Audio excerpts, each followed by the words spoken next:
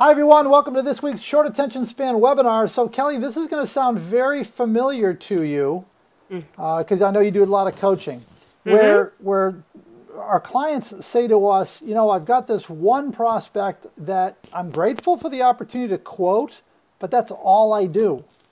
And I get the feeling that he's holding up his current vendor by saying, look at the price that I've got, and he's showing him my price. Yep.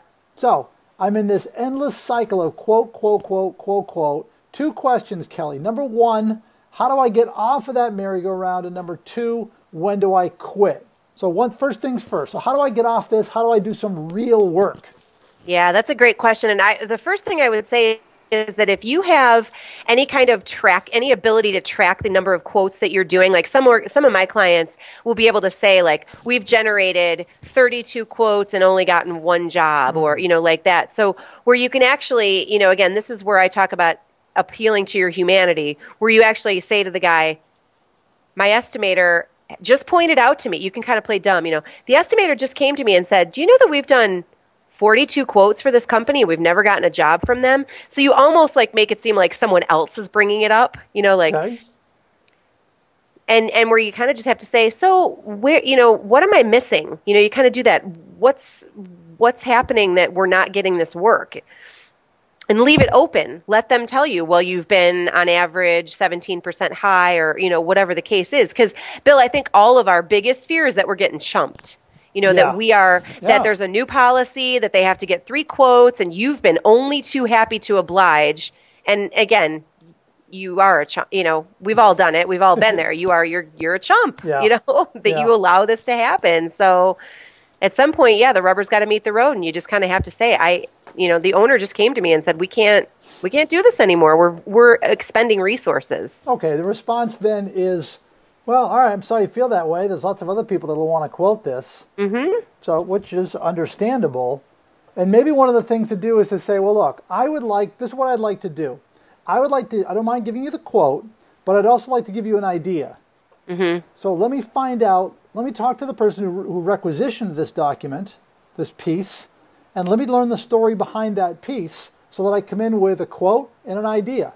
If my quote doesn't fly, maybe the idea will. Right. Okay. Another, one of my favorite questions to ask is, what circumstances need to be present in order for you to award the work to me? Okay. Because, and then again, salespeople, we got to zip it. Yeah, right. And even if it gets uncomfortable, ask that question and then let them tell you. Maybe something is going to be revealed after asking a question like that about a contract or preferred vendor status or something that you just haven't gotten to the bottom of yet.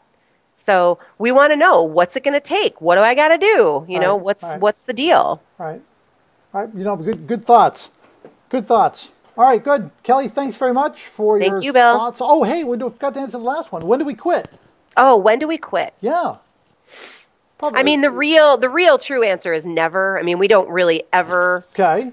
I mean, only in extreme cases would we actually fire a prospect, but. Oh, I don't know. I mean, I think that there's got to be a limit.